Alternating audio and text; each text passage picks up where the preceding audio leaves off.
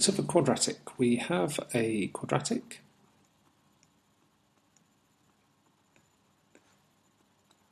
and the coefficients, the a, b, c of this quadratic, we can see are 1, k and minus 5, and the results that we use for these questions are that the sum of the roots is always given by minus b over a, minus k over 1, and the product of the roots alpha beta equals c over a minus 5 over 1. And those are the two results that we will use to deal with the rest of the question. Part A asks us alpha squared plus beta squared, very common question in these sorts of things, and what we do is we immediately match it to alpha plus beta squared, which almost works. If we multiply out this bracket, we get the alpha squared, we get the beta squared, but we get a 2 alpha beta that we don't want, so we simply take it off.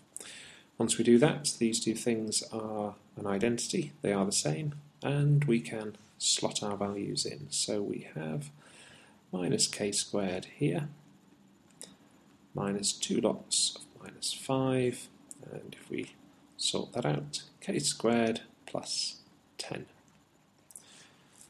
And part 2, alpha squared beta squared, slightly easier than part 1 this, is alpha beta squared, and that will give me minus 5 squared 25.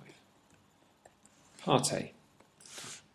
Okay, let me just shrink that down a little bit, give myself a little bit of room, and let's look at part B. Possible values of k. We're told then that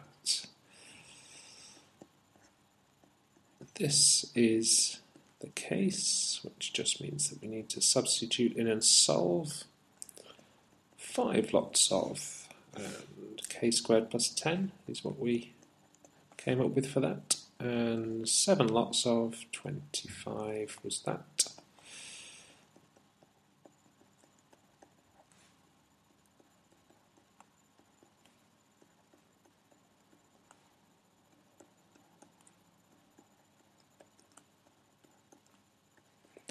And our answer, plus or minus 5.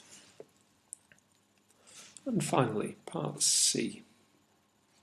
To create a new equation without calculating the roots, what we do is we work backwards. We find the sum of the roots, as we did here, product of the roots, and then we put them back into a quadratic equation. So if we have roots 1 over a squared, 1 over b squared, so we have the sum of these new roots,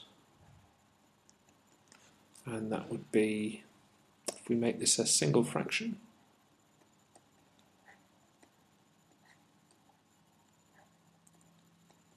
so the sum of the roots is going to be k squared plus 10. K, we're told, is the positive value, so that is 25 plus 10, 35, and alpha squared beta squared we know to be 25, and the product of the roots,